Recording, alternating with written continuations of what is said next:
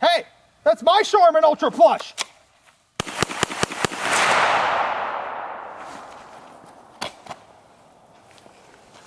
Scenario has hit the fan. In times of panic, everything gets a little sketchy. You guys, once the machines go down, then society collapses! We're going to hell in a handcart! Toilet paper is gone, ammo is gone, food is gone. There is no milk, bread, or eggs for miles. People start wanting to play adult laser tag in the streets, and you were never one to have guns before. You said you didn't need them, but now you're starting to think you probably need something to defend yourself and your family, and you really don't know what to do. You run to the store, you look over and you see 2 matching set guns for under $500, and you think, oh my god, what a steal. That's when I give you the full Hi-Point loadout. So what I brought for you today is a full loadout of nothing but Hi-Point brand firearms. A lot of people shit on Hi-Point because they are super cheap, they are cheaply made. They're pretty much a meme gun at this point, hence why the pistol I brought was actually crowdsourced and named the Yeet Cannon. So this optic already fell off because I tried doing a $100 Amazon parts flip on this $200 gun, just to be ironic and funny. The mount on this is definitely not like standard Picatinny. It was $20 total for this riser and all. And the railing on this Hi-Point is also not standard by any means. But the plus side is their Picatinny rails are plastic on Hi-Points, so this foregrip also would not fit. But you can just drill through the plastic Picatinny rails and it will now fit. So some would argue cheap and out of spec. I'd argue there's room for customization. Anyway, people love to shit on Hi-Point because they're cheap, cheaply made. Hi-Point's mission is respectable. They want everyone to affordably be able to protect themselves. So shit on their quality all you want. You gotta respect their ambitions, you know? So I got a Hi-Point 995T, TST, I can't remember. I'll put it in the description. Like I said, I got bored, so I got on Amazon and I bought $100 of Amazon aftermarket gun parts just because, like, this is already just chaos, so why not? The optic fell off as I put it in the car to come here today because nothing is in spec. I got a sick little bipod for 20 bucks, little foregrip, an extended mag, and I think that was it. Yeah, there's nothing really fancy about this gun. Oh, no, this muzzle brake. That was more expensive than everything else on the gun because I had to get it from Hi-Point. But it doesn't even thread on. It just pushes on and there's a little bolt.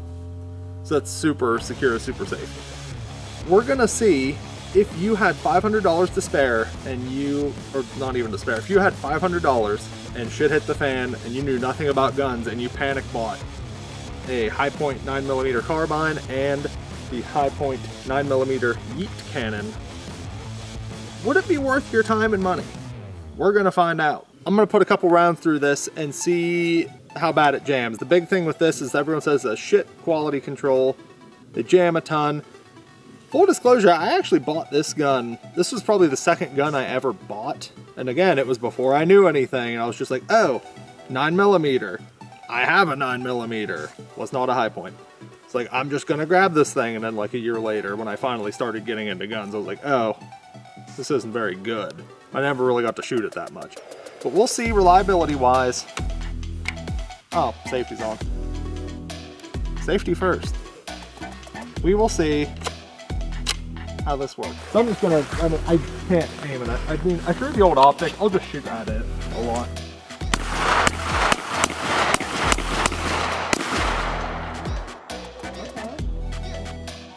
Oh, the muzzle brake fell off. Because again, it's not a threaded barrel. It just crudely bolts on and does not hold on. I guess I could put some thread lock on there. We will not hold that against Hi-Point.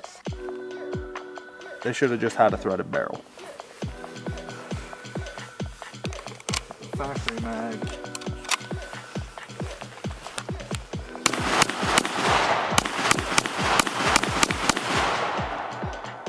It's actually not bad.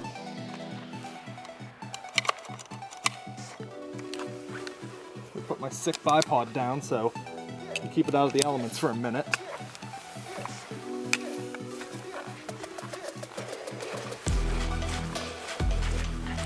If you ever need lawn care services, this might be your brand. Did it make it? Okay, the $20 red dot. I don't see a bullet. There's a. That's probably not good.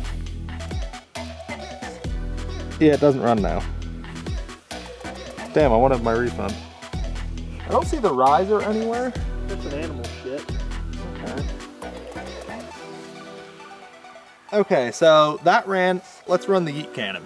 So we have the Yeet Cannon. For those unaware, I think this is just the YC9 pistol they make, but they kind of crowdsourced and was like, what should we name the new one? And they call it the Yeet Cannon because it's a fucking cheeseburger, and it's definitely more likely to kill you when you throw it than not.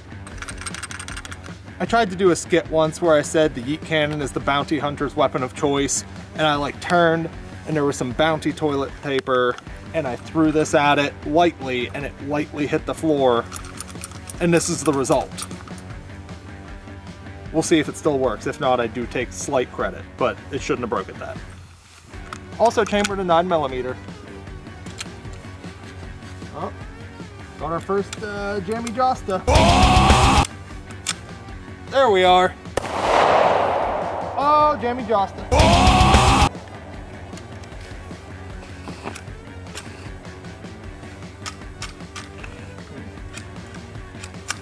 So you can see it's not all the way in battery. It's just stuck in there. Can't. It ain't budging.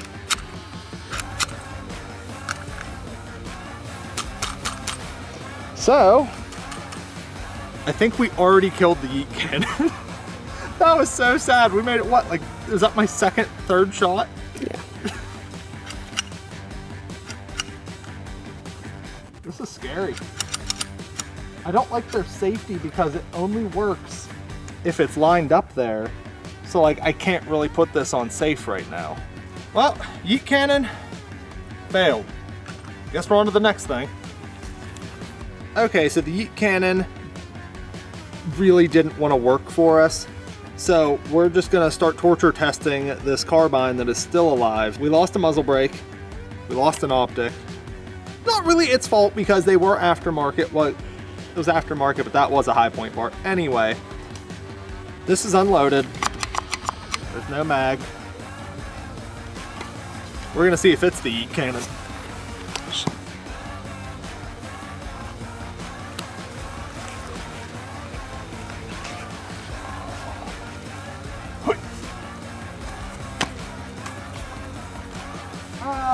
What's one more for good measure? Okay. All right.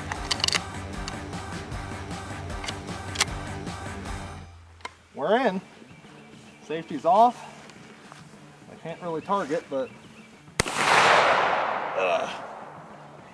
we're iPro kids. Got mud in my eye.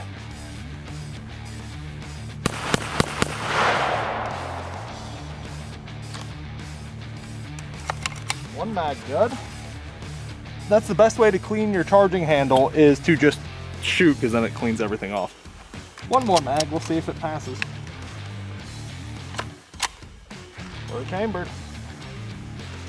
Firing.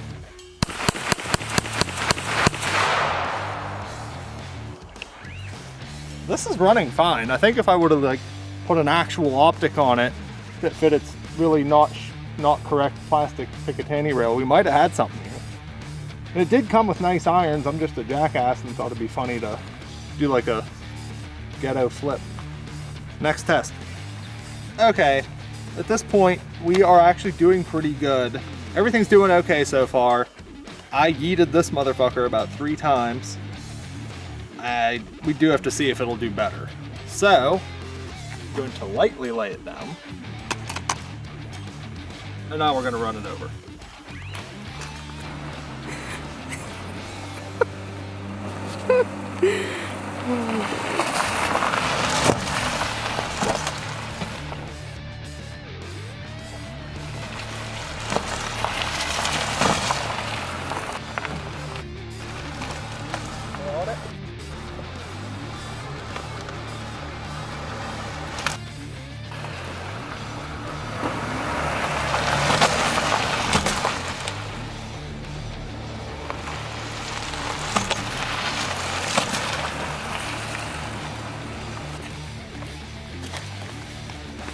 That should buff out.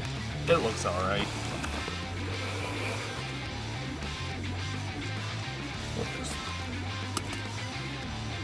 Again, the High Point itself does not look bad. Let's see if it shoots. It chambered.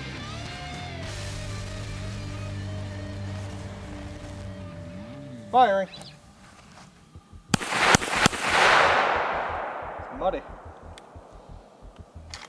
I feel like Riley Reid getting blasted in the face like this.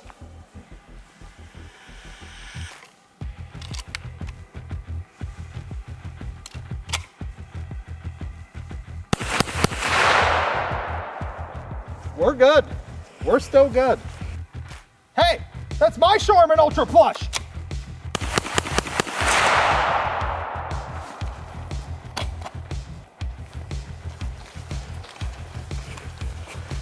Oh, I killed the foregrip. Okay. So I've officially just killed every aftermarket part except for the Extendo mag, which I can't remember if I got from High Point themselves or not. I'm just speechless at this point. Well, if you're that desperate, everyone's looting.